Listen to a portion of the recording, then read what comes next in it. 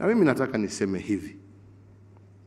Hii vita hatutaishinda kwa mazishi, kwa harusi, sijui wapi. Hii vita tuko na wale ambao wamepatiwa kazi na jukumu ya kufanya hiyo kazi.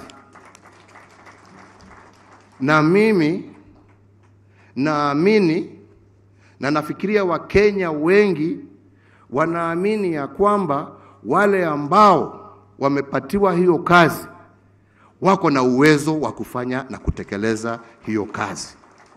Tunaelewana wenzangu? Okay? So hii mambo ya kila mtu kila siku unaongea. Niliona mwingine akisema sijui nimeiba mali ya nani. Mimi namwambia, wewe tembea hapa Karura Forest hapa. Ofisi ziko hapo. Kwenda useme Uhuru kile ameiba. Shida iko wapi jameni? What is the problem? Lakini hii mambo ya kutishatisha watu ati kwa sababu umetaja kitu kwa mazishi, huyo mtu ambaye amekufa hata kusaidia? Ule mtu ambaye ako na uwezo wa kukusaidia ni DCI.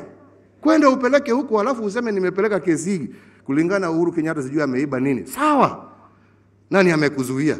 Lakini hii mambo ya kutembea kila siku, kupiga maneno, what inasaidia nani? Now what do you have to fear? Kwa sababu hata ukija uambiwe umefanya makosa, si utapata nafasi ya kujitetea? Au ni namna gani wenzangu?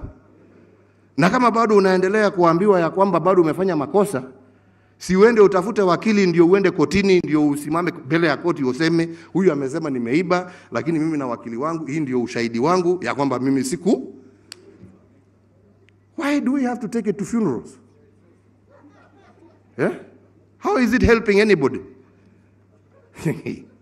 Anyway, hiyo ni moja.